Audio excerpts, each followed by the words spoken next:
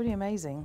I'm blessed to get to work with the stable of artists that I have, the living artists. They all bring something different to the table, from their personalities to their artwork. Tribes 131 Fine Art Gallery has been on the Norman art scene for almost 3 decades, first downtown and now on the west side. Native art is Leslie Pate's passion. She and her family have been involved with it for nearly 40 years. We went to all the art events, powwows, cultural events, and it's just something that was part of my life. My degree is in geographical information systems and geography, cartography, but as you see, I don't use those degrees. I just followed my heart, and I'm here with the gallery. It always begins on paper.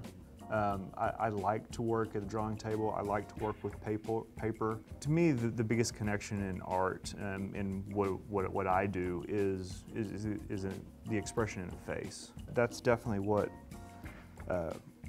art is to me. Is something that captures, you know, a feeling. I really like kind of a tight work with the paper, and then when I move over to a work on canvas, to me it's a different type of expression.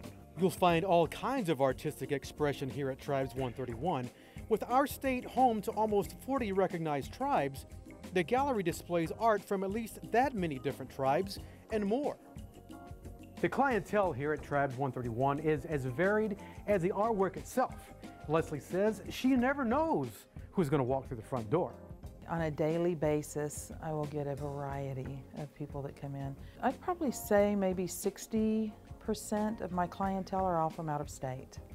Leslie loves being able to share with folks from all over, not just the art, but the feelings, expressions, and history of Native peoples. It's an amazing thing to get up and walk into this every day. So I'm fortunate and I'm blessed. In Norman, discovering Oklahoma, I'm Darren Brown.